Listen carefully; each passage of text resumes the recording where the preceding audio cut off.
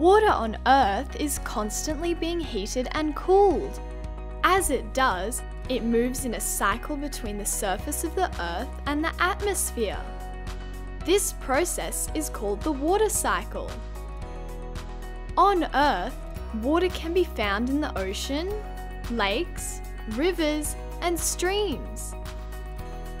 The heat from the sun warms the water on Earth. When the water warms, it changes from water into a gas called water vapor.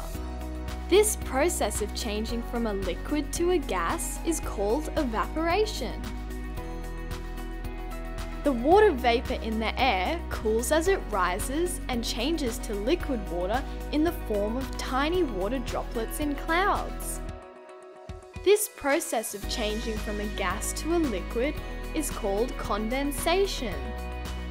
The water droplets get bigger as they combine with other water droplets. They eventually fall back to the surface of the Earth as precipitation. Precipitation includes rain, snow, hail, or sleet. This pattern of evaporation, condensation, and precipitation repeats over and over.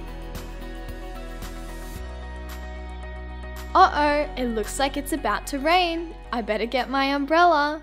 Gotta run. Bye.